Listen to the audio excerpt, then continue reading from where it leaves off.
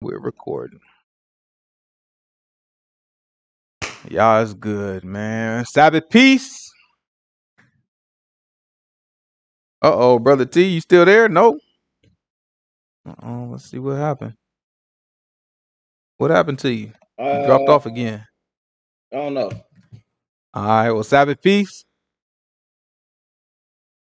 It's Sabbath another opportunity for us to come together and hear and learn of the word of truth that's given to us by the Most High God.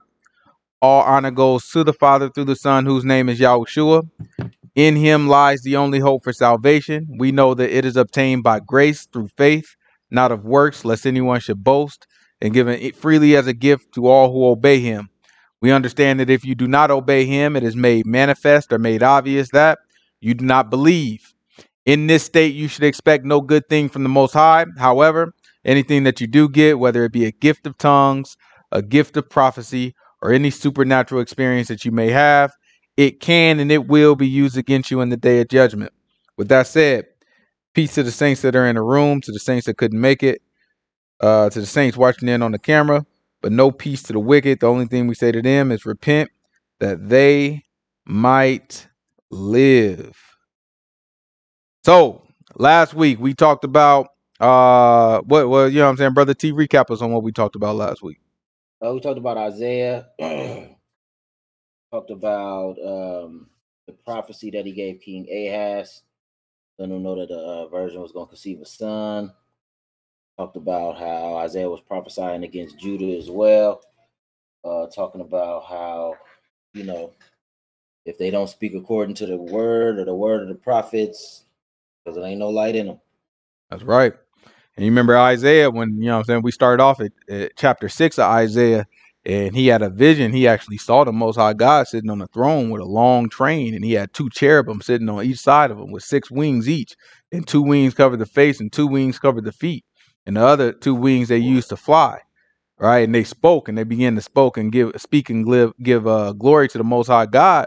And then when Isaiah saw that they was giving glory to the Most High God, at that point he started to feel guilty. Right, he started to feel how, he's like, I'm a man of unclean lips. Right, I shouldn't even be here. I'm a man of unclean lips. And they got the coal and they purged his sin from him. And then the Most High God asked, he said, who should I send? He said, Isaiah.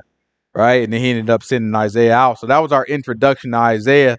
And then, like Brother T said, we went on to talk about some prophecy for the King Ahaz, which, you know what I'm saying, if you look on the screen, we can zoom it in for everybody so y'all can see on the stream.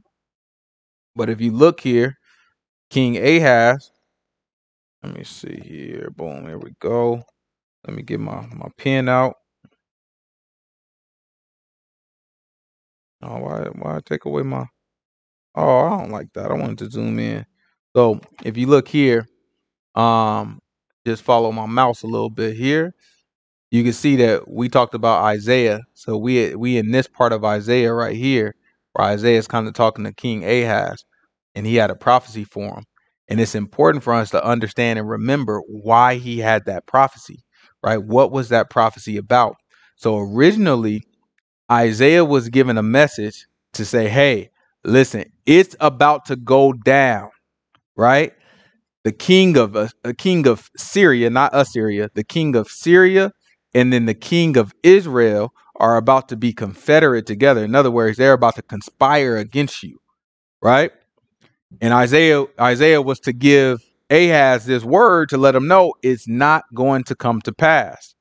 Then the Most High God asked Ai, he said, give me a sign. I mean, tell me the sign that you want me to give you. But Ahaz was like, nah, I ain't going to worry the Most High God. You know what I'm saying? I don't even need a sign.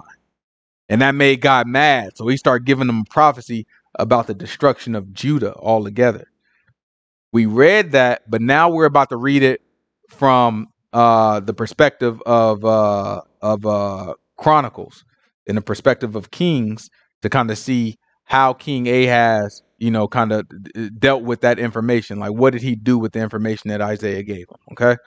But before we get to Ahaz, you know what I'm saying, we got to talk about the other kings, right? We left off, I think, on Uzziah, talking about Jotham. So now let's read about Jotham, then we'll read about Ahaz, and then we'll kind of get into whatever else we have. All right, so let's go to Second Kings chapter 15. I think we left off about verse maybe 30. We left off on 2 Kings 8. That was the last time we read Kings. Second Kings, no, we left off Second Kings 15. Remember we talked about Yeah. Pekah. Let me see. Where am I? Yeah, I think Pekah in like about halfway through. Okay. So we should be just pick me up at about let me check my note here. Pick me up at about give me actually let's just go to Chronicles. Chronicles might let's go to Second Chronicles chapter 27 verse 1. That'll clean us up because Chronicles gonna give us a little bit more about Jotham. This Second Chronicles chapter 27 verse 1. Jotham was 25 years old when he began to reign, and he reigned 16 years in Jerusalem. His mother's name also was Jerusha, the daughter of Zadok. And he did that which was right in the sight of the Lord, according to all that his father Uzziah did. Howbeit, he entered not into the temple of the Lord. The people, Right. So you remember Uzziah also went by the name Azariah, right? So Uzziah was the one that the book told us, like, oh no, he was, you know what I'm saying? He did pretty good, right? He followed after the Most High God, except at the end he started to be built with pride, and so he went in to the temple and he lit incense, right? So it's calling him out. He's like, yeah, he was just like his daddy. He did right. But then now the writer of Chronicles is telling us, but he didn't go into the temple, right? It's just making that distinction. Like he was just like his dad, but he didn't mess up in the same way. Let's keep going. He built the high gate of the house of Yahuwah, and on the wall of Ophel he built much. Moreover, he built cities in the mountains of Judah, and in the forests he built castles and towers. He fought also with the king of the Ammonites, and prevailed against him. And the children of Ammon gave him the same year 100 talents of silver, and 10,000 measures of wheat, and 10,000 of barley. So much did the children of Ammon pay unto him, both the second year and the third. Right? So he started to collect tribute from the Ammonites, right? If you remember, David started to do that first. And then Solomon increased it, right? David took over everybody that was around Israel. He started to build a small empire. And then Solomon stepped into the empire that David built, and he made it even greater. But then since then, you had Rehoboam and many other kings after that. The empire began to dwindle, and to the point that we began to be subjugated to the wills and to the will of Edom, right, and a number of other nations. So now Jotham, he in his strength, the Most High God started to bless him. Now he's going to the Ammonites and he's defeating them, and now they're paying tribute to him. Right? Keep going.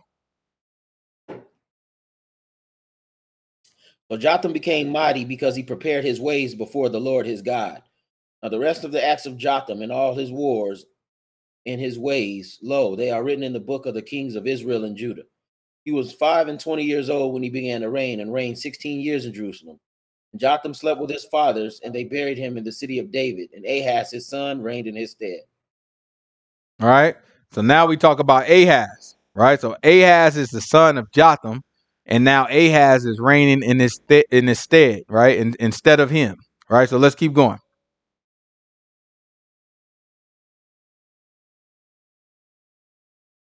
Ahaz was 20 years old when he began to reign, and he reigned 16 years in Jerusalem.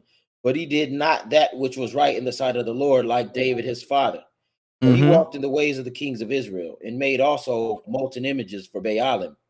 Moreover, the burnt incense in the valley of the son of Hinnom, and burnt his children in the fire after the abominations of the heathen, whom the Lord had cast out before the children of Israel. Right. So these are gross sins that he's committing. Right. He's sacrificing places he shouldn't be sacrificing. He's even sacrificing his children. Right. So he's sacrificing children, letting them pass through the fire.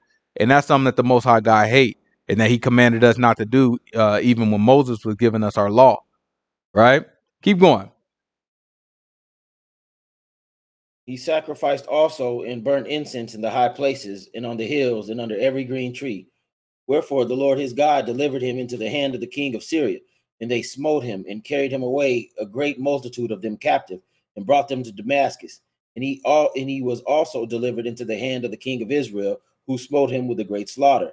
For Pekah the son of Remaliah slew in Judah 120,000 in one day, which were all valiant men, because they had forsaken Yahuwah their fathers. Yahuwah of their fathers. And Zikri, a mighty man of Ephraim, slew Messiah, the king's son, and Azrikam, the governor of the house, and Elkanah, that was next to the king. And the children of Israel carried away captive of their brethren 200,000 women, sons, and daughters, and took also away much spoil from them, and brought the spoil to Samaria. But a prophet of Yahuwah was there, whose name was Oded, and he went on before the host that came to Samaria, and said unto them, Behold, because Yahuwah, God of your fathers, was wroth with Judah, he has delivered Look, he them said, into your because hand. Yahuwah, the God of your fathers, was wroth with Judah. Watch this. He has delivered them into your hand, and ye have slain them in a rage that reaches up unto heaven. And Right? So now listen, pay attention to what's happening. The prophet here, Oded, he's telling them, because Yahuwah was wroth with Judah, he let the kingdom of Israel, the northern tribes, take some of the people of Judah captive. Right? Now, this was a judgment of the Most High God. The Most High God is saying, okay, so let's rewind. Let's hold what we got. I just want to remind y'all what we read last week, right? So we hold what we got. Let's go back to Isaiah. Let's go back to Isaiah chapter 7. This is Isaiah chapter 7, because this gives the pretext to what we reading right now. Isaiah chapter 7, give me verse 1. Because we need to understand why specifically is the Most High God mad about this situation right now. This is Isaiah chapter 7, verse 1. And it came to pass in the days of Ahaz, the son of Jotham, the son of Uzziah, king of Judah, that Rezin, the king of Syria, and Pekah, the son of Remaliah, king of Israel, went up towards Jerusalem to war against it, but could not prevail against it. And it was told to the house of David, saying, Syria is confederate with Ephraim. And his heart was moved, and his heart and the heart of the people, as the trees of the wood are moved with the wind. So now what Isaiah is telling us is the rumors began to come out that Syria and Israel are teaming up together against Judah. So all the people got scared, right? Watch this. Then said Yahuwah unto Isaiah, Go forth now to meet Ahaz, thou and Shear Jeshub thy son, at the end of the conduit of the upper pool in the highway of the fuller's field. And say unto him, Take heed and be quiet. Fear not, neither be faint-hearted, for the two tails of these smoking firebrands, for the fierce anger of Rezin with Syria and of the son of Remaliah. Because Syria, Ephraim, and the son of Remaliah have taken evil counsel against thee, saying, Let us go up against Judah and vex it, and let us make a breach therein for us, and set a king in the midst of it, even the son of Tabiel. But what, Yahuwah? Thus says Yahuwah God, it shall not stand, neither shall it He said it shall not what? Shall not stand. So now, a prophecy from Isaiah went to the king, Ahaz, after all these rumors came out. Ahaz is hearing about it. Hey man, I heard them boys teaming up against you. They about to get your butt, right? All the people start hearing about it. Then a prophecy went to Isaiah and then to Ahaz. And the prophecy said, yo, I know all this is being said, but it will not stand. Right? Keep going. Watch this. For the head of Syria is Damascus, and the head of Damascus is Rezin. And within 65 years shall Ephraim be broken, that it be not a people. And the head of Ephraim is Samaria, and the head of Samaria is Remaliah's son. If you will not believe, surely you shall not be established. Right? So he told him, if you will not believe, he's talking to Ahaz. Hey, Ahaz, I'm telling you, it's not going to happen. These boys got about 60-something years. These boys is done. Right? Trust me, I understand this stuff. But if you won't believe what I'm telling you, you will not be established, is what he's telling them. Right? Keep going. Watch this.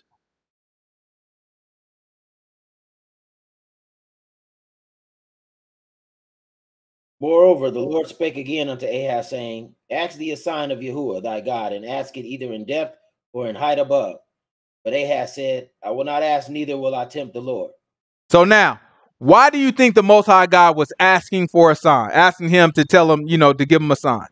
So that he can believe. He wanted to help him believe because he's telling them, listen, if you don't believe this, you're not going to be established. So now Ahaz, with some false humility is the way I look at it, he like, no, I don't want to tempt God, right? But then he turns around and he does the things that we just read, right? So he goes in and he ends up being taken over by these boys. But there's a reason for that, right? There is a reason for that. So let's go back to where are we at? 2 Chronicles 28. 28 verse 9. Verse 9. Go back to verse 1 for me.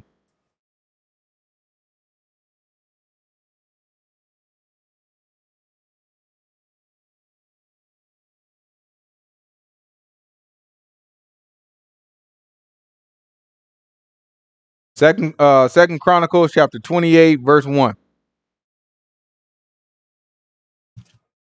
Ahaz was 20 years old when he began to reign, and he reigned 16 years in Jerusalem. But he did that which was not right, which was right in the sight of the Lord, like David his father. For he walked in the ways of the kings of Israel. He did that. He did not. He did not that which was right in the sight of the Lord, like David his father. For he walked in the ways of the kings of Israel, and made also molten images of Baalim. Moreover, he burned incense in the valley of the son of Hinnom, and burnt his children in the fire after the abominations of the heathen, whom the Lord had cast out before the children of Israel.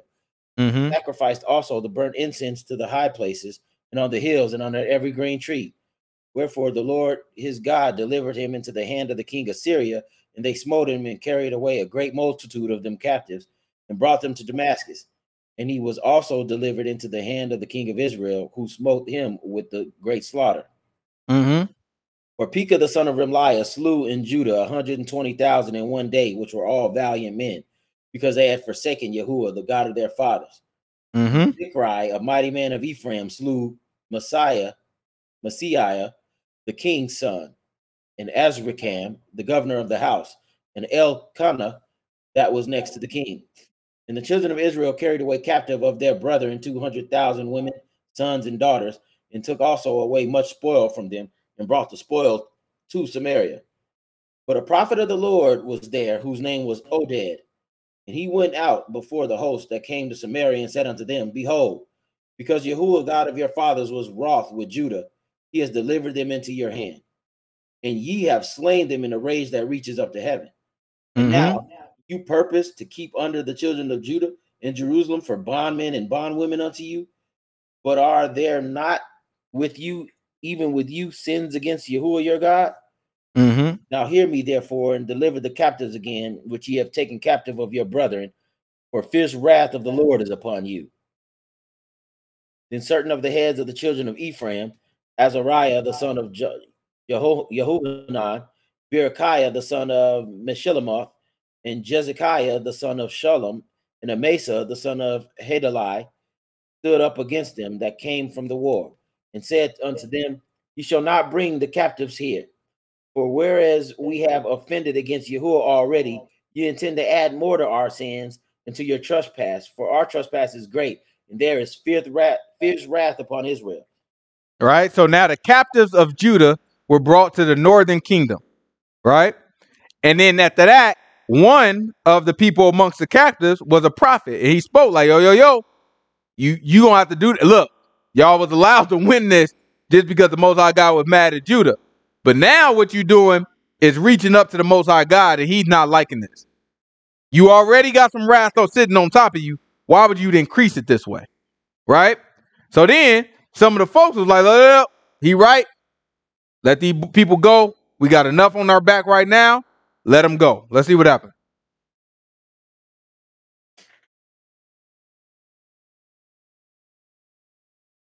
So the armed men left the captives and the spoil before the princes and all the congregation.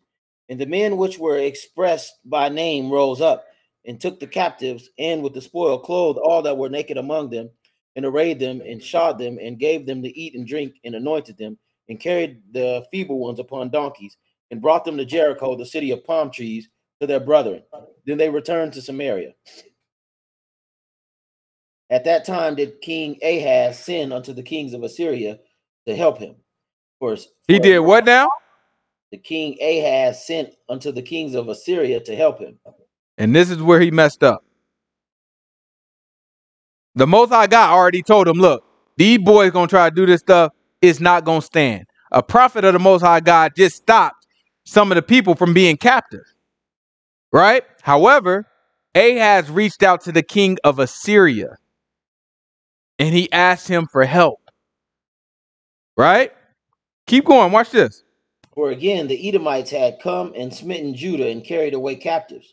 The Philistines also had invaded the cities of the low country and of the south of Judah, and had taken Beth Shemesh and Ahalon and Gederoth and Shoko with the valleys thereof, and Timnah with the villages thereof, Gimzo also the villages thereof, and they dwelt there. For the Lord brought Judah low because of Ahaz, king of Israel, for he made Judah naked and transgressed sore against Yahuwah. And Tiglath-Pileser, king of Assyria, came unto him and distressed him, but strengthened him not. For Ahaz took away a portion out of the house of the Lord, and out of the house of the king, and out of the house of the princes, and gave it unto the king of Assyria, but he helped him not. And in the time of his distress did he trespass yet more against Yahuwah. This is that King Ahaz. Right? So instead of getting help from the king of Assyria, the king of Assyria came down and he just started robbing them. Like, no, give me that. And give me that too. And give me that too. Right? Let's look at it from the perspective of the writer in Kings. This is second Kings chapter 16.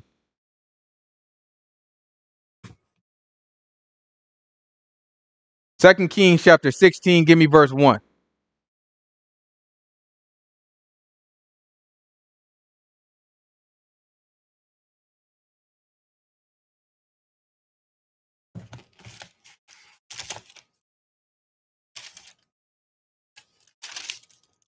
In the 17th year of Pekah, the son of Remaliah, Ahaz, the son of Jotham, king of Judah, began to reign. 20 years old was Ahaz when he began to reign, and he reigned 16 years in Jerusalem, and did not that which was right in the sight of Yahuwah his God, like David his father. But he walked in the way of the kings of Israel, yea, and made his son to pass through the fire, according to the abomination of the heathen, whom Yahuwah had cast out from before the children of Israel. He sacrificed and burnt incense in the high places, and on the hills, and under every green tree. Then Rezin, king of Syria, and Pekah, son of Remaliah, king of Israel, came up to Jerusalem to war, and they besieged Ahaz, but could not overcome him. Right? So now look, now Kings is giving us a little bit more of the story. So before they start taking stuff over, they came up and they besieged. In other words, Ahaz had walls up and they started to fight against the walls, but they couldn't overtake it. So remember that at this point, Ahaz had already got a message from Isaiah telling them, yo, these people are going to try to come up against you. The rumors are true, but it's not going to work. It's not going to stand. Most High God already told them. And he also told them, if you don't believe this, it's not going to be established. You're going to lose your footing if you don't believe this.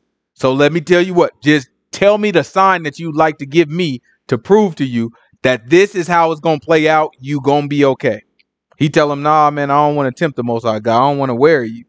You know what I'm saying? I don't want to put nothing extra on you. You know what I'm saying? Let's just forget it. That made the Most High God mad. So now he finds himself in the war. Just like the Most High God said it was going to happen, but he said it wasn't going to stand. Guess what? According to the writer of Kings, they trying to break down his walls, but they're not able to overcome. Right? Keep going. Watch this.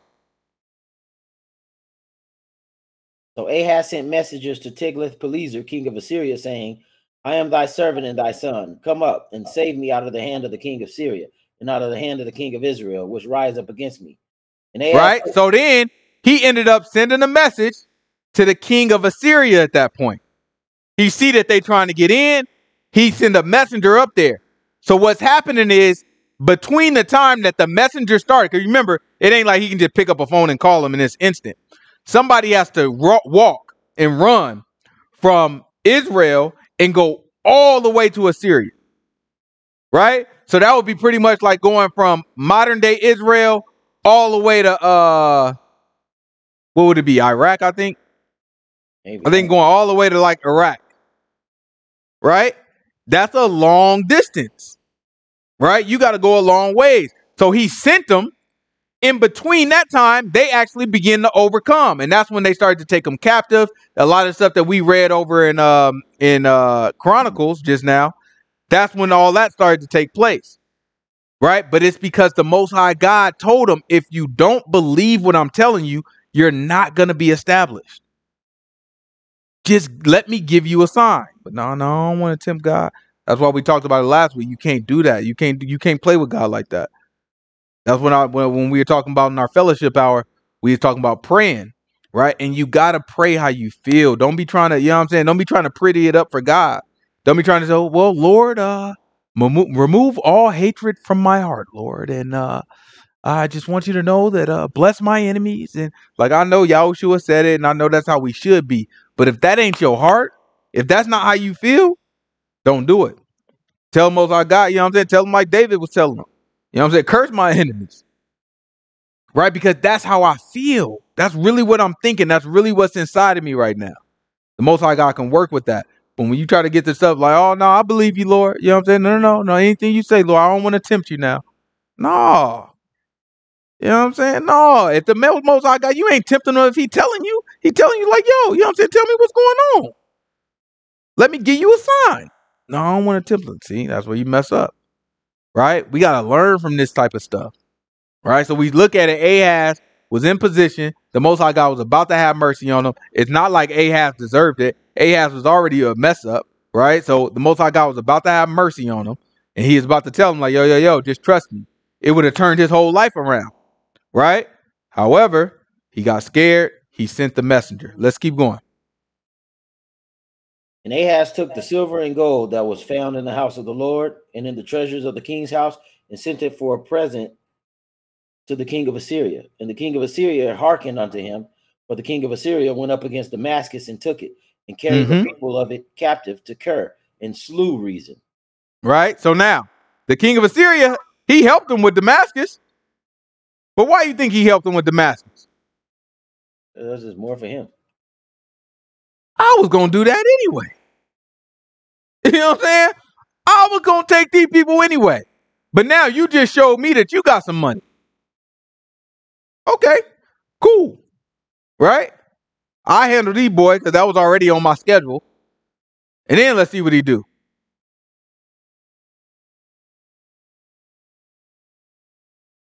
And King Ahaz went to Damascus to meet Tiglath-Pileser, king of Assyria, and saw an altar that was at Damascus. And King Ahaz sent to Uriah the priest the fashion of the altar and the pattern of it, according to all the workmanship thereof. Right? So now Ahaz end up going to Damascus, and he trying to meet his next boss. He said, listen, king of Assyria, man, I appreciate what you did. You know what I'm saying? Getting these boys off my back here. But look at that altar over there. That's a nice altar.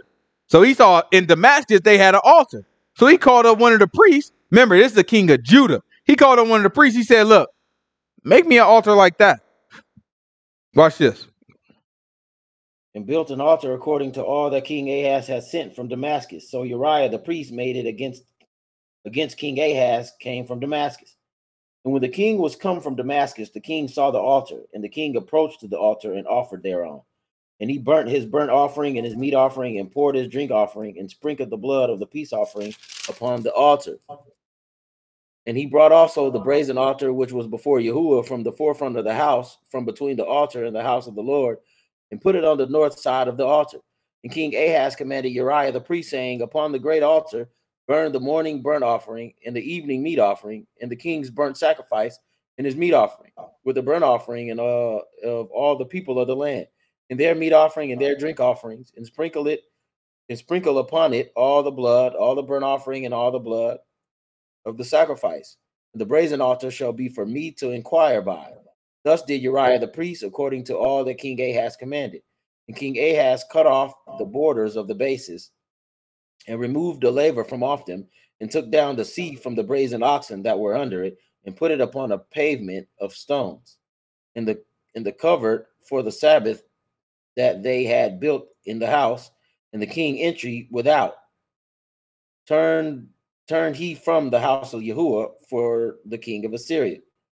Now the rest of the acts of Ahaz, which he did, are they not written in the book of the Chronicles of the kings of Judah? And Ahaz slept with his fathers and was buried with his fathers in the city of David. And Hezekiah, his son, reigned in his stead.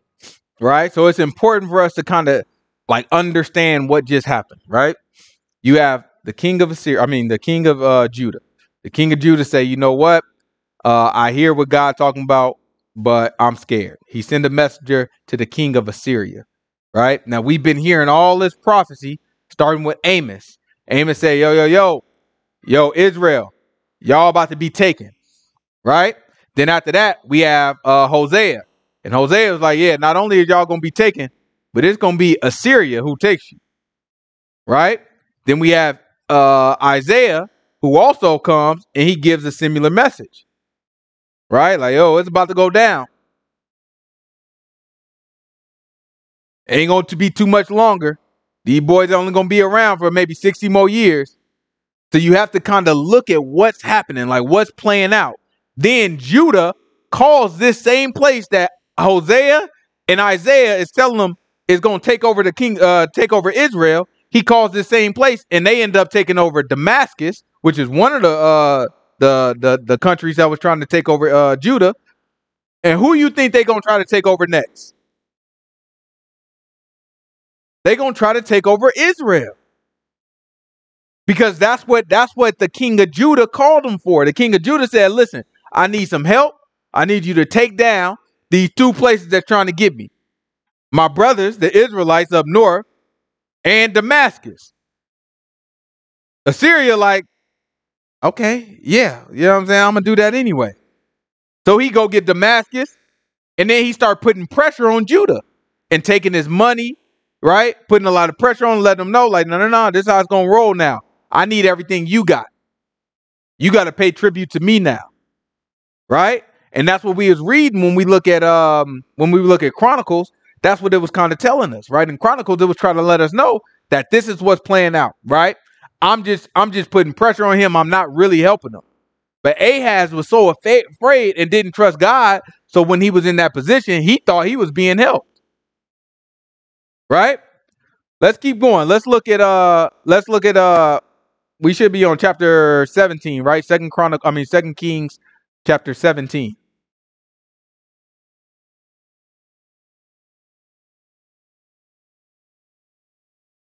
Sister Pamela had a question.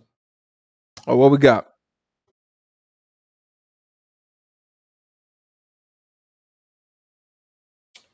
So she was saying, is it right for Ahaz to build an altar like one in Damascus? Should he get that advice from the priest? No, that absolutely wasn't right? Because our law tells us, where is it?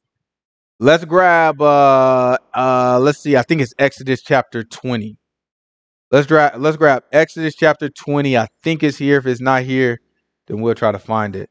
But let's do Exodus chapter 20, maybe about verse 13, maybe 14. Exodus chapter 20, verse 14. Thou shalt not commit adultery. Thou shalt not. Oh, no, that's too far up. Give me verse 21. This is Exodus chapter 20, verse 21. And the people stood afar off, and Moses drew near unto the thick darkness where God was. Mm-hmm. The Lord said unto Moses, thus shall you say to the children of Israel, ye have seen that I have talked with you from heaven. Ye shall not make with me gods of silver, neither shall you make unto me gods of gold. And altar of earth thou shalt make unto me, and shalt sacrifice thereon thy burnt offerings and thy peace offerings, thy sheep, and thine oxen, and all. Right? He said an altar of what? Earth. He said an altar of earth. Right? Watch this. And I will bless thee. And if thou wilt make me an altar of stone, thou shalt not build of it hewn stone. For if thou lift up thy tool upon it, thou hast polluted it. Neither shalt thou go up by steps unto mine altar, that thy nakedness be not discovered thereon. Right? So he told us, our law told us that we couldn't put a tool against an altar. Right? If we want to make an altar for the Most High God, it got to be of the earth. And if you want to use stones, don't put no tool against it. So the altar, any altar that we use for the Most High God, it can't have a tool. Right? So that was absolutely wrong. As soon as he told him to fashion it, that was wrong. He couldn't do that. That's against our law. Right? The altar that we have came specifically from the Most High God to Moses, and he was authorized to make the altar that we had that sit in the temple. But the altar that he saw in Damascus, that ain't come from the Most High God. What are you supposed to do with that? Most High God can't do nothing with that. That's some other God's altar, right? And so he took that and he was like, yeah, I like that. Go ahead and make it. Then he made the priest of the Most High God do it. Now the priest should have refused, right? But the priest was following the orders of the king, and that's gonna have to fall. Both of them gonna be responsible because the sanctity of the temple is the responsibility of the priest, right? King But can't then the override king is the ruler of the nation. You said what? the king can't override the instructions that the priest have to go through. That's right. Yeah, they can't Yeah, override you know the what I'm priest's saying? orders from God. Yeah, our law tells us in Leviticus that the priest bear the iniquity of the sanctuary. All right, so anything that go wrong, that's on the priest. You know what I'm saying? That's the responsibility of the priest. So that's why you saw with Uzziah or Azariah, when he was standing inside of the temple and he had burned the incense, the priest didn't sit there and be like, okay, well, you know what I'm saying, you the kings, go ahead and burn incense. Nah. You remember it said 60 of them boys came up and they was like, listen, get your butt up out of here. I don't care if you the king or not, get your butt up out of here. Because the priest's not supposed to play that. Right? Let's keep going. Going back to 2 Kings chapter 17, verse 1. Sister Pamela, I hope that answers the question. If not, just let us know. In the 12th year of Ahaz, king of Judah, began Hoshea, the son of Elah, to reign in Samaria over Israel 9 years. And he did that which was evil in the sight of Yahuwah, but not as the kings of Israel that were before him. Against him came up Shalmaneser, king of Assyria, and Hoshea. So now look, this is the king of Assyria. He's the son of the one that Ahaz called, right? The next king of Assyria now is coming up against Hoshea, who's the new king of Israel. So Pekah died, right? Now the new king of Israel is here. And let's see what happened. Against him came up Shalmaneser, the king of Assyria, and Hoshea became his servant and gave him presents. And the king of Assyria found conspiracy in Hoshea, for he had sent messengers to So, king of Egypt, and they brought no present to I think we got to refresh. Let's get a little bit more context. Let's go back to 2 Kings chapter 15, maybe verse 25. 2 Kings chapter 15, maybe verse 25.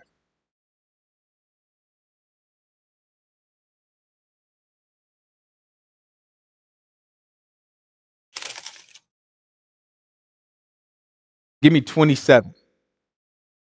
In the 52nd year of Azariah, king of Judah, Pekah, the son of Remaliah, began to reign over Israel and Samaria. So we went back, right? If we look at the kings, this is Pekah that comes right before Hoshea. So I just want to remind us how Pekah ended, what was going on when Pekah ended, and then it'll kind of make sense of what Hoshea is stepping into, right? So remember, while all this is going on, Pekah is alive. Pekah is the one that worked with Damascus to attack Judah. Judah then, through King Ahaz said, yo, I need some help, Assyria. Assyria takes over Damascus, and then you have Israel that's still standing, right? Under Pekah. So now let's look at Pekah's life again with that context, and let's see how this plays out.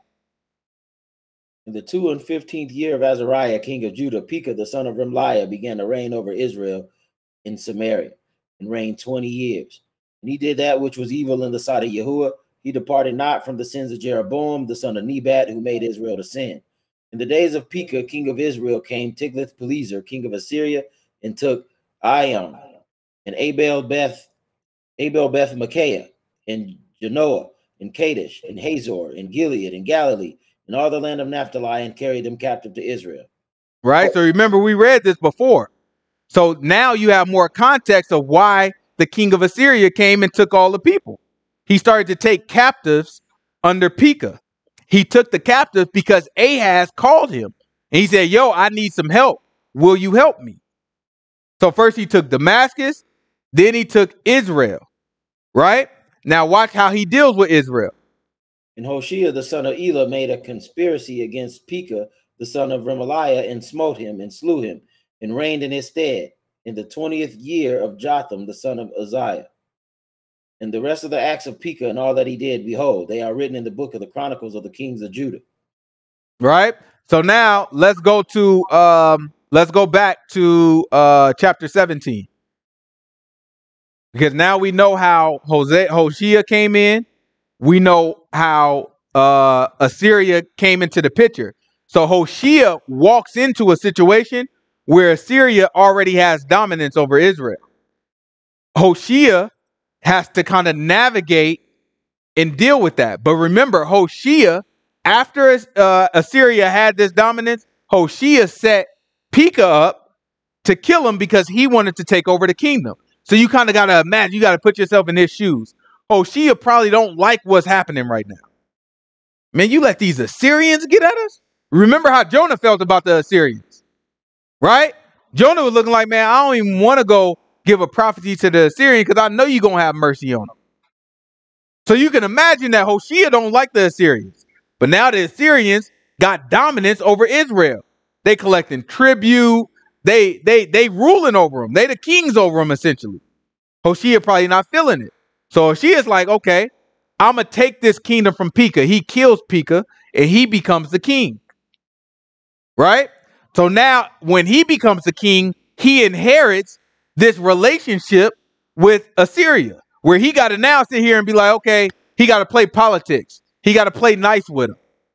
You think Hoshea like that? Of course not. So now let's read back in chapter 17, second Kings chapter 17, and let's see how Hoshea is dealing with this situation that clearly he doesn't like. In the 12th year of Ahaz, king of Judah, began Hoshea, the son of Elah, to reign in Samaria over Israel 9 years. And he did that which was evil in the sight of Yahuwah, but not as the kings of Israel that were before him. Against him came up Shalmaneser, the king of Assyria, and Hoshea became his servant and gave him presents. And the king of Assyria found conspiracy in Hoshea, for he had sent messengers to So, king of Egypt, and brought no present to the king of Assyria, and as he had done year by year. Therefore the king of Assyria shut him up and bound him in prison. Then the king of Assyria came up throughout all the land and went up to Samaria and besieged it 3 years. Right? So first, the king of Assyria is like, yo, I heard you over there communicating with Egypt.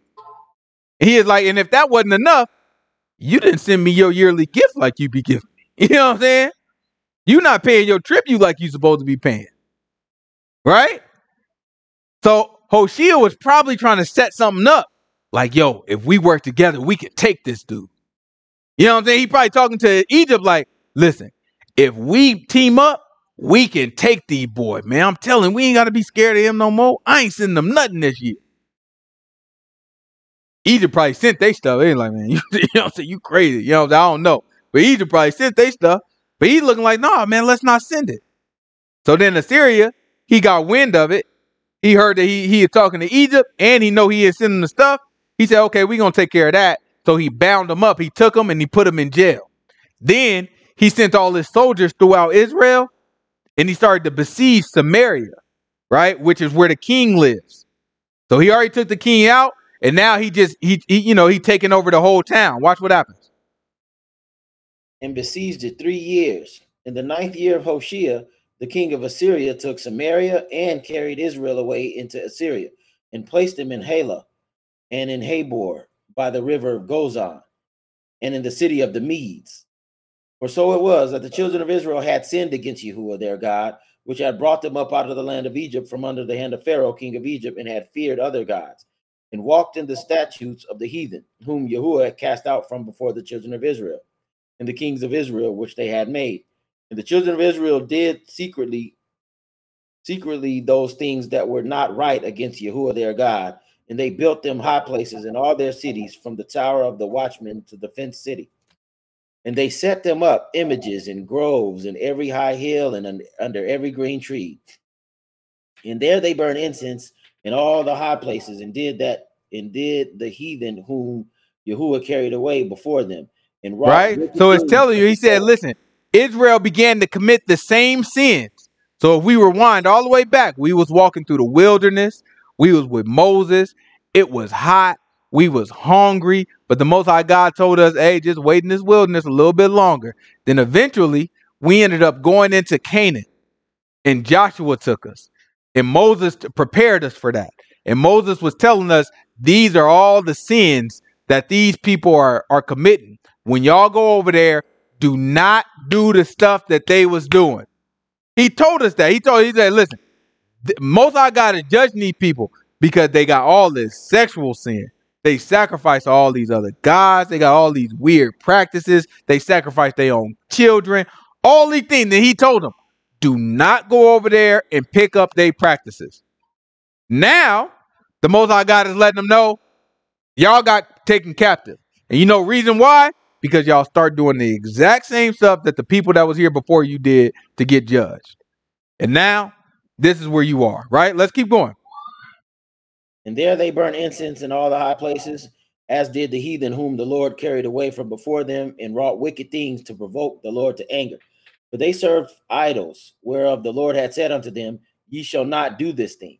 Yet the Lord testified against Israel and against Judah by all the prophets and by all the seers, saying, Turn ye from your evil ways and keep my commandments and my statutes according to all the law which I commanded your fathers and which I sent to you by my servants the prophets.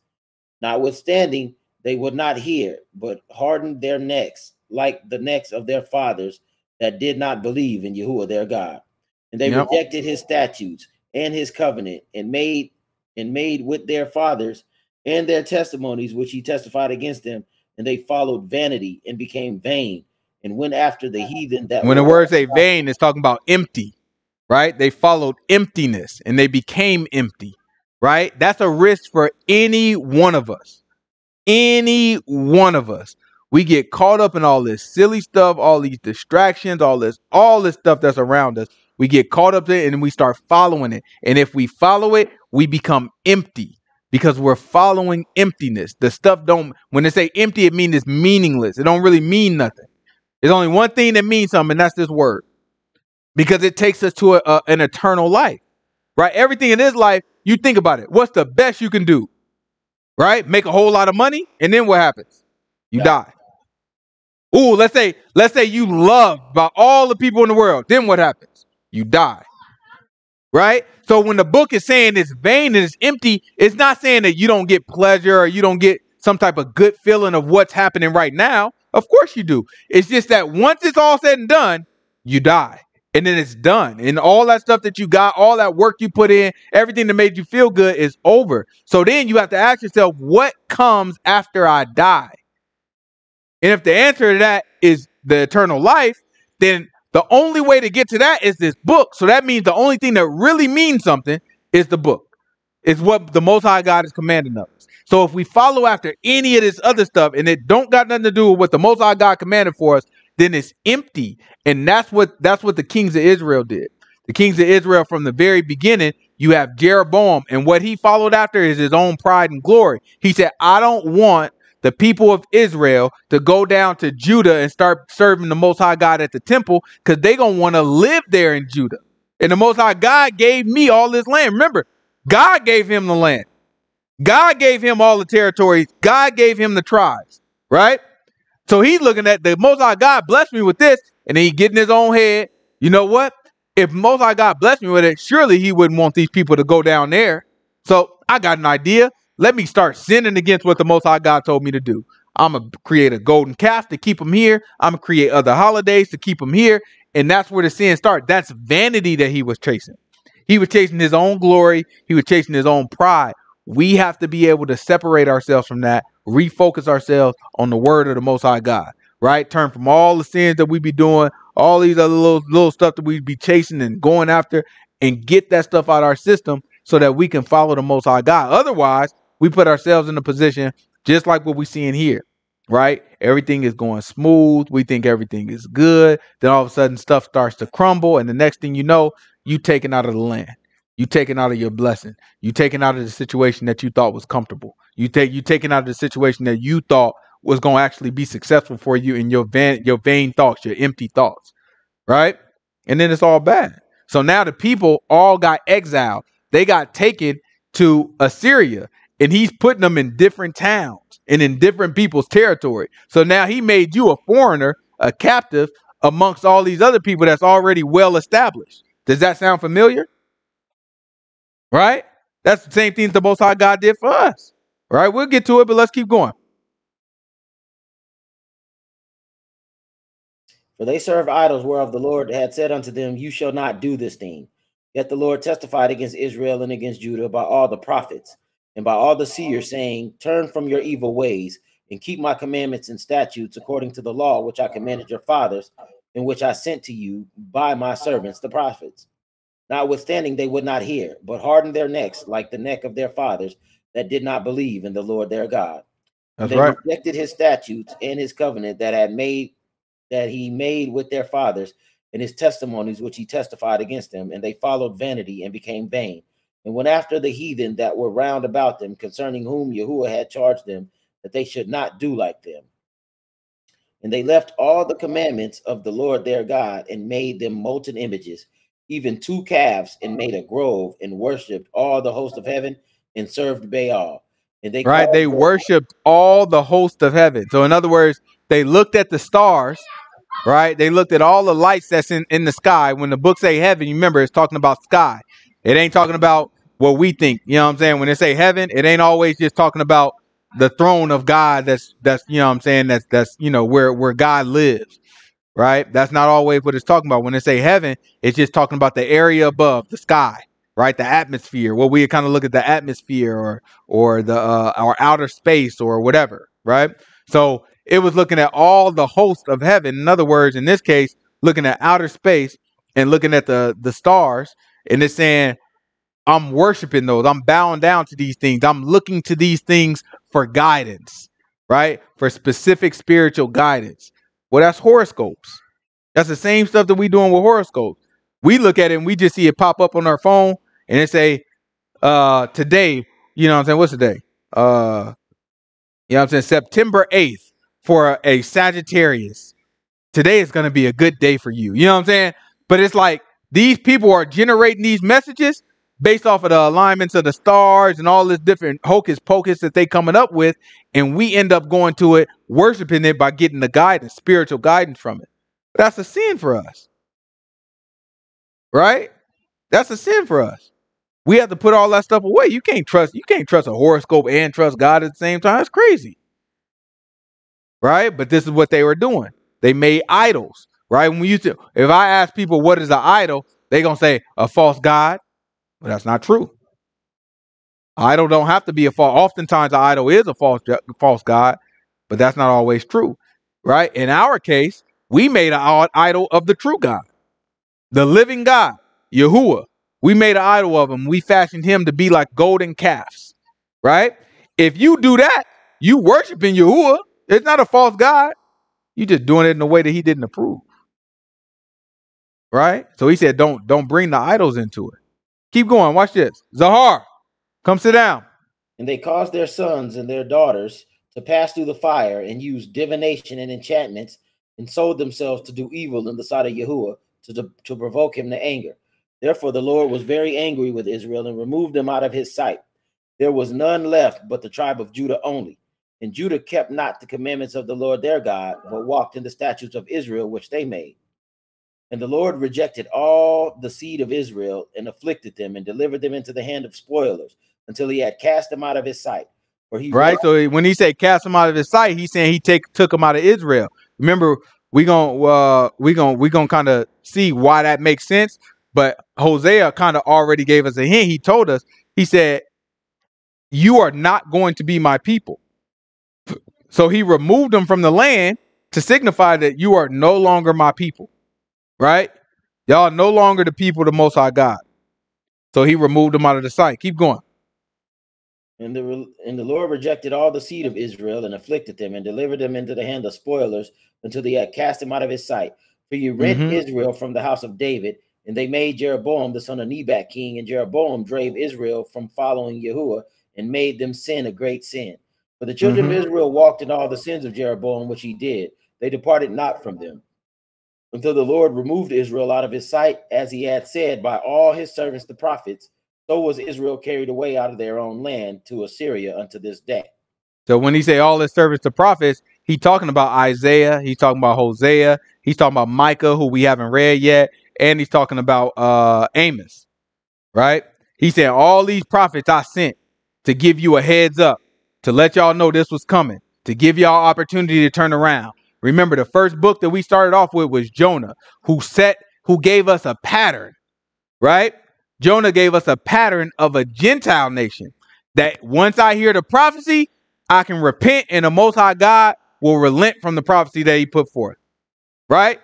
Jonah said to the Gentile nation, yo, look, this is about to happen. I think it was 40 days or 30, I think 40 days. You know what I'm saying? This X, Y, and Z is about to happen. The whole thing about to be shut down. The Gentiles heard that and they said, you know what? Repent. Make the animals darn fast. Nobody can eat food, not even animals. Everybody wearing sackcloth and ashes. Everybody stop what you're doing. Repent. We messed up. Most High God heard that and he said, oh, you know what? I can work with these people. And so he didn't destroy the nation. At least not at that time. We gonna learn he destroys it a little bit later, but it's based off of the acts that the new king of Assyria is doing, right? But originally that king, he delayed it to spare that king. Because that king said, you know what? We gonna do what the Most High God said. We gonna stop this stuff. Zahar, your mama trying to get your attention, right? He said, we gonna stop this stuff. We gonna shut this stuff all the way down. That was a pattern that the Most High God showed us through Jonah. That same thing could have been done when the prophets went to Israel, when Amos went to Israel, when Hosea went to Israel, when Isaiah went to Judah, but Israel heard some of this stuff, right? That same thing could have happened. They could have turned it around, but we didn't. We didn't turn it around. We didn't act like the Gentile nations, right? For us, we kind of stayed in our own folly, in our own foolishness. Right? So now the Most High God had to, you know what I'm saying, had to exile all the people and make us not his people, just according to the prophecy of Hosea. Let's keep going. Watch this. And the king of Assyria brought men from Babylon and from So listen, the king of Assyria brought men from Babylon. And from where? Hutha. I don't know how to say Hutha. Hutha. Punta? Kutha. Putha? You know what I'm saying? Okay. He brought men from there. Where else? And from Ava, and from Hamath, and from Sepharvaim, and placed them in the cities of Samaria instead of the children of Israel, and they possessed Samaria and dwelt in the cities thereof. Right? So the first thing is the king of Assyria, the first king of Assyria, took over all of the northern tribes way up north. Then next, the king came in and besieged Samaria and took all those people out. So now our land is practically empty. Either people got killed or they got taken captive and sent over to different cities in Assyria's territory. Then the king of Assyria said that wasn't enough. I'm going to replace y'all. So he said, take people from Babylon, take people from all these other different cities, and we going to put y'all in Assyria. So he did, in Samaria. So he did a switcheroo, right? He took these other territories that he took over, and then he made them live in Israel, which he just took over, and made Israel live in some of the cities that they were living in, right? He did a switcheroo for all these people. So now Israel is populated, the northern tribes, the northern land is populated with Gentiles.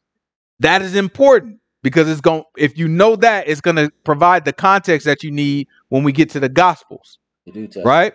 So right now we're looking at Samaria is being populated with Gentiles. That's people that's not like us, right? Now, these still dark-skinned Gentiles. They still, you know what I'm saying? Some of them is like Indians or, you know, what we kind of see as Indians and stuff today. But nonetheless, they was Gentiles, right? Keep going. They wasn't white folks, though. Don't let nobody tell you that.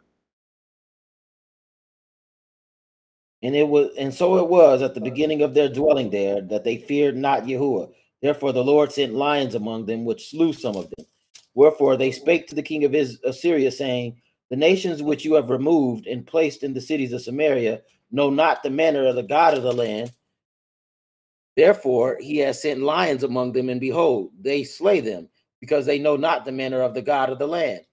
Right? So these people being superstitious, when they got to the land, it wasn't a lot of people in the land. Right? The land is practically empty.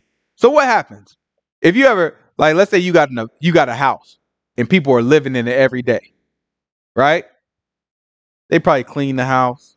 They probably spray when there's bugs and all that, right? But then, let's say you got an abandoned house and it's been sitting there for months. What's going to happen when you walk in the house? Is it going to be clean? Going to be bugs in there, all types of stuff, right? Because when there's nobody there to occupy the space, other things find a way in to occupy the space. Well, the same thing happens in the land, right? Animals begin to, because look, nobody's keeping the trees. So when the trees just start to grow and all that stuff, guess what's going to happen? More birds are going to be there. And so then when other animals is hungry and they see more birds, what they going to do? They going to eat them. And along come with the birds, it's the rats and all these other things, right? Everything going to be there. So then eventually lions is there too. Because you got all this activity coming over here, and what the lion going to do? Oh, that's lunch over there. Let me go get me some food. So the lion go over there and he start eating. So then the all these other Gentiles that get placed in Samaria, they come. Well, now the lions is here. So they getting eat up by the lions too. So they superstitious. They looking at it like, oh, this is happening because the gods of this land, they don't approve of us being here. We don't know the manner of this God. We don't know how to properly serve this God. So the king of Assyria, he don't know no darn better. Let's see what he do. Then the king of Assyria commanded, saying, carry there one of the priests whom you brought from there, and let them go and dwell there, and let them teach them the manner of the God of the land. Right? So he took a priest from the northern tribe, a priest of Israel. And he said, listen, show these people how to serve your God. Now, what's the problem with the priests of Israel? Never served God. They never served God. They never served God properly, rather. Right? They always, at the very beginning, from when they split off, they always had problems. Fix your eyes, boy. Right? They always had problems. They always had the golden calves. So what do you think they're about to teach these Gentiles? The exact same thing. They're going to tell, oh yeah, well, if you want to worship, you need to worship in Bethel or in Dan. And bow down to these golden calves. That's how you serve the Most High Yah. Right? They're going to tell, and these are the holidays that you should keep. This is the tradition of our land. These are the things that we do. So that's the lesson that the Gentiles learned. They learned our stuff improperly. All this is a repeat. The Most High God is showing us this because the same thing happens again, and that's how we are where we are. Right? But we'll get to that. Keep going. Then one of the priests whom they had carried away from Samaria came and dwelt in Bethel and taught them how they should fear Yahuwah. Howbeit, every nation made gods of their own and put them in the houses of the high places which the Samaritans had made, every nation in their cities wherein they dwelt. And the men of Babylon made Succoth Benoth, and the men of Cuth made Nergal, and the men of Hamath made Ashima, and the Avites made Nibhaz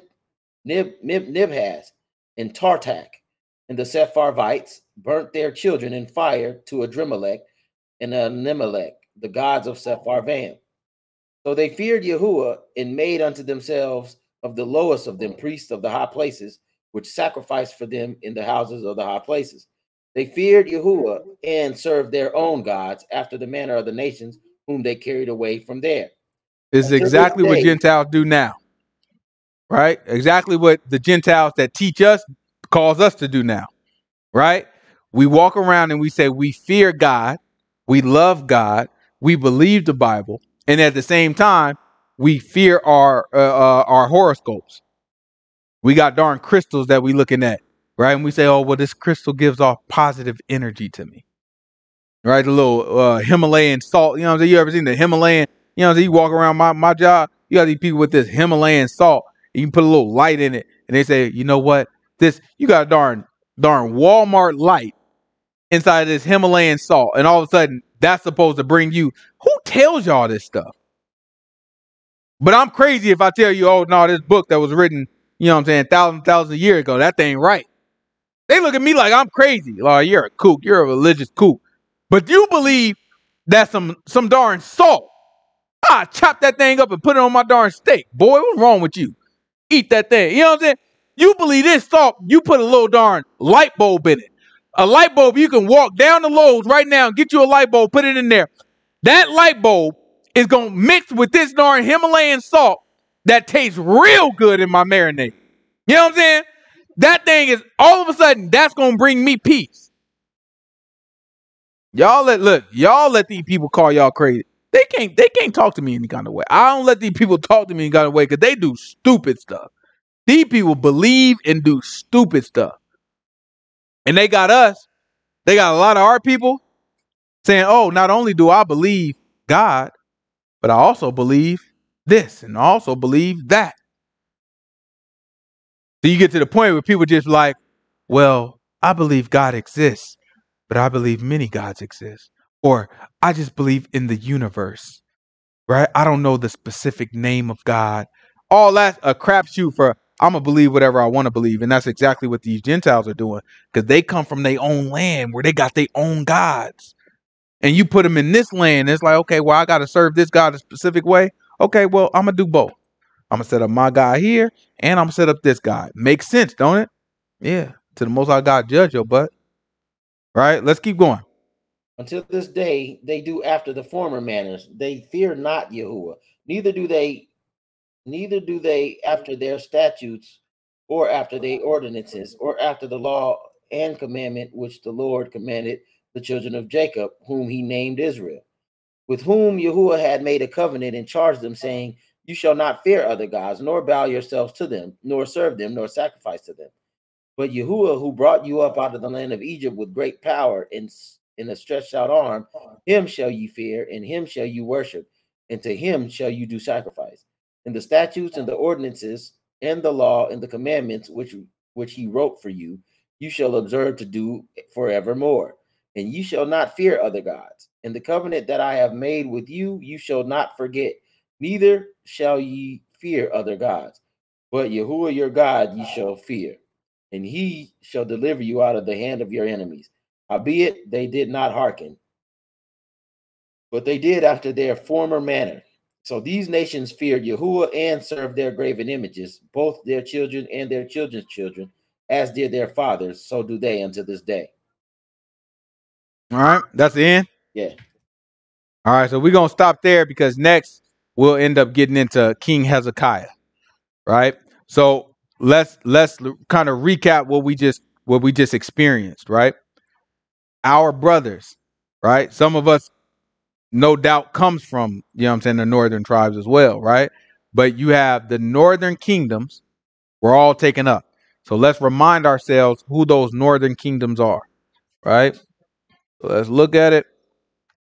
We got right now Jotham, we read, Jotham dies, right? Then Ahaz. Ahaz calls the king of Assyria here, and he tells him, hey, come on down and help me out, because the king of Damascus and the king of Israel were trying to attack, right? So he's saying, listen, you know what I'm saying? Why don't you help me out? So the king of Assyria takes over the king of Damascus. The king of Assyria also begins to take captive many people sitting under Pekah in the kingdom of Israel. Hosea don't like how it's playing out. He tries to cut a deal. It don't work out the way he expected. The king of Assyria puts Hosea in captivity. Then he takes the whole land and puts them in captivity, then replaces the land with Gentiles that lived in that land. Then he let one priest come and start teaching the people the ways, the crooked ways of the previous Israelites that lived there. So Israel, you can see how it breaks here. Israel is no longer, right? Israel is now in exile. So let's kind of look at this and kind of see what we have coming up next, right? So this is done. This is all cut off at this point, right? Judah continues. The next king that we're going to read about with Judah is Hezekiah. He's the son of Ahaz, right? We're going to walk through Micah a little bit, and we're going to read through a little bit more of Isaiah during that time period. Then there's a lot of Isaiah that deals with Hezekiah directly. So we're going to talk about all of that, right? Then we're going to continue to go. But eventually, our temple ends up being destroyed. So just like the kingdom, the northern kingdom of Israel, Judah has a similar fate, right? So we're going to kind of get there. But let's kind of talk about the two different houses of Israel.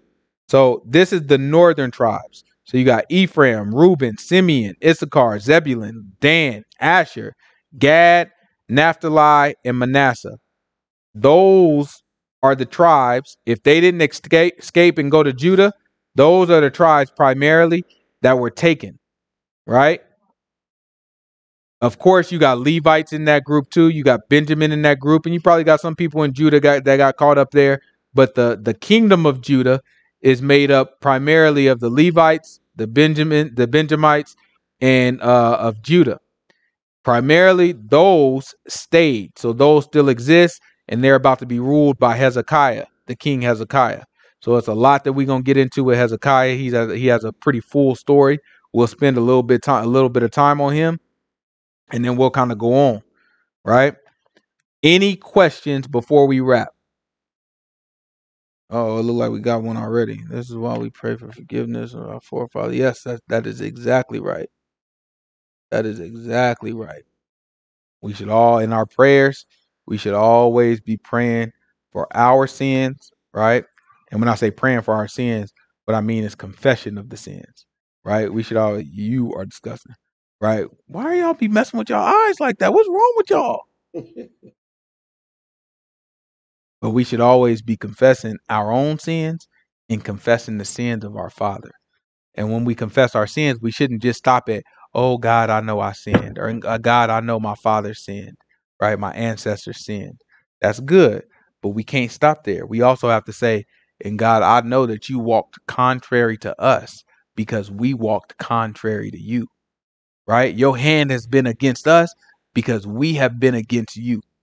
That's important. That's an important aspect of it. It's an important piece of it. We have to acknowledge that God has been working against us. If we kind of keep putting in our mind that, oh well, it's been bad, but God's been by my side this whole time, that means we don't believe his book. That's not what he's been saying. He has not been by our side this whole time. He has not been looking over us the whole time. God has been with his arms stretched out, whooping our butts, trying to get our attention. And we have to acknowledge that. We have to say, okay, you know what? I've been ignoring you and you've been ignoring me. We sitting here, we make concessions. We pray to God, you know, God, give me $1 million. I really want $1 million. Then we get $1 in the mail. Oh, well, you know what? God gave me $1. He answered my prayer. Stop that line. He didn't answer. You asked for $1 million. Don't try to switch it up. Well, you know, he may not have gave me what I thought I wanted, but you know, whatever God give you is better than what. No, no, no, no, no, no, no. That thing was chance. That was circumstance. You know what I'm saying? God ain't had nothing to do with that foolishness. He's working against you. You still a sinner. You ain't turned from your darn sin. We should listen. It's no reason. It's people sitting here like, you trying to say that God don't do good stuff? That's not what I'm saying. There's nothing in this book for us to set the expectation for ourselves that anything good is happening to us on our account when we're in sin. We should see everything as a setup. If we still sinning, everything that happened to you that seemed like it's good, you should see it as a setup. That's why in the beginning we say anything that does happen can and will be used against you in the day of judgment. That is a setup. Because why would anything good happen to a sinner? Why would you even make yourself comfortable with that thought? It seemed good, it feel good, but guess what? If you don't turn from sin, it ain't good. You get all the riches in the world. You don't turn from sin, you go to hell. How is that good? Riches are good. You turn from sin. You turn from sin, you get all the riches. Oh man, that's a blessing there. That's a blessing. Most High God bless you and it calls you to turn from sin. That is a blessing. Or if you already turned from sin, he bless you with something, that is a blessing. Ain't no blessing that is you in sin, you living in sin, living in rebellion. And the Most High God is letting good stuff happen to you. That's a setup. Ain't no blessing. That's a setup. You have to change. We have to change the way we think about this stuff. But what happens is we get to thinking in our own head that for our own pride and for our own comfort, God has been with me this whole time. That's a sin. That's a lie. That's a lie. So yeah, you definitely got to pray for the ancestors, or not pray for the ancestors, but confess the sins of the ancestors, confess the sins of ourselves, and make sure that we confess that we've been walking contrary to Most High God, as well as He's been walking contrary to us. Any other questions? Great study. No questions. No questions. All right. Well, y'all know we got fellowship hour tomorrow, 4:00 Pacific time. Come one, come all. Y'all are all welcome. If you need the information, you have to reach out to me. Last time I opened it up to the whole world, you know what I'm saying? There's a bunch of weirdos that got on there. You know what I'm saying? Y'all remember that? A bunch of weirdos jumped on that thing. We had to kick some folks out. So you got to reach out to me. Shoot me a text. The number is on the screen. And then we can send you the link so you can join Fellowship Hour. Otherwise, we'll see you next week. Sabbath peace, and let's pray out. Press the end stream button, boy.